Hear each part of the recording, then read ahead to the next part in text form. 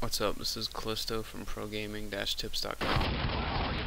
Whenever you get a chance, you always want to try and force the tank to climb, because sometimes when the tank climbs, their AI can get bugged out and caught in a loop. So whenever there's an object you can get on or a building you can get on top of, you always want to go for it.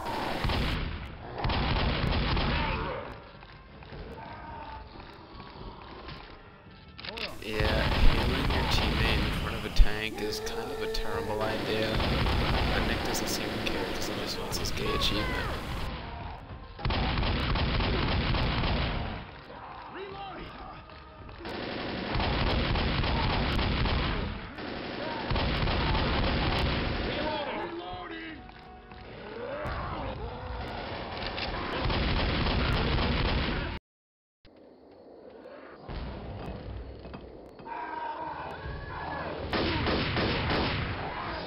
You always want to keep your distance from the tank.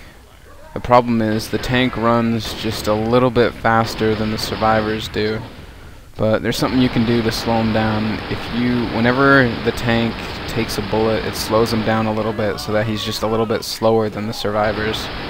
So what you want to do is constantly be firing on him. Just unload with your main weapon, and then instead of reloading with your main weapon, it's usually a better idea to switch to your pistol just to keep the fire on him.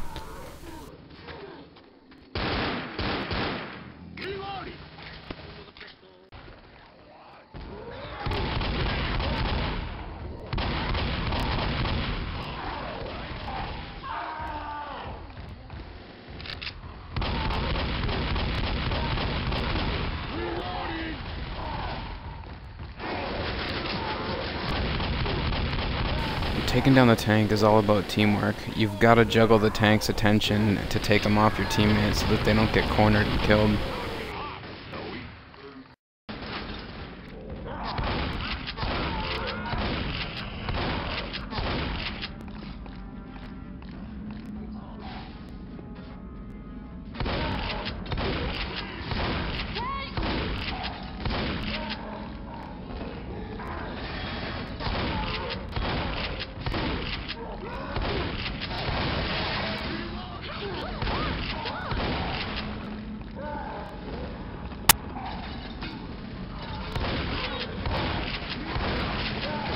Meleeing a tank twice is the perfect way to get his attention, and it's pretty much the only way to save your down teammates when they're getting raped by a tank.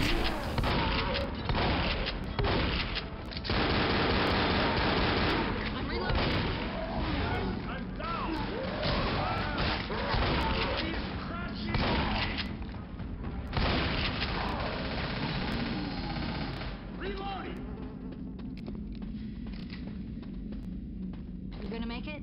I've had worse. Come on, get up. Thanks.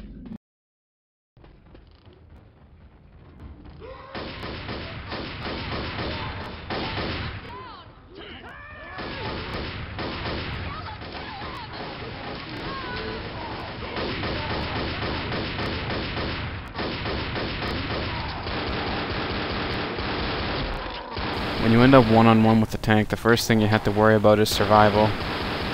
Damage comes second. Even though the hunting rifle does more damage than my pistol, I go with the pistol because it has a faster rate of fire and it reloads faster.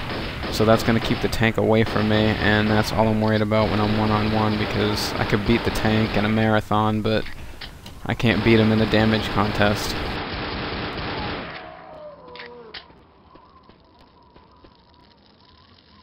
Teabagging is crucial. You're a hunter.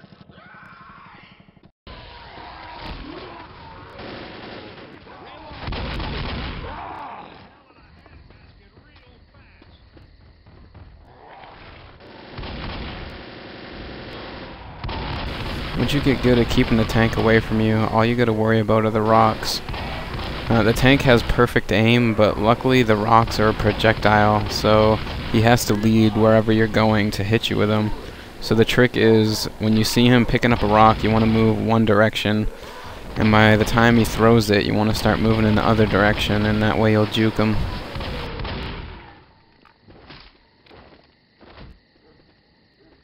Group teabagging is a great way to build chemistry and send a message to the tanks.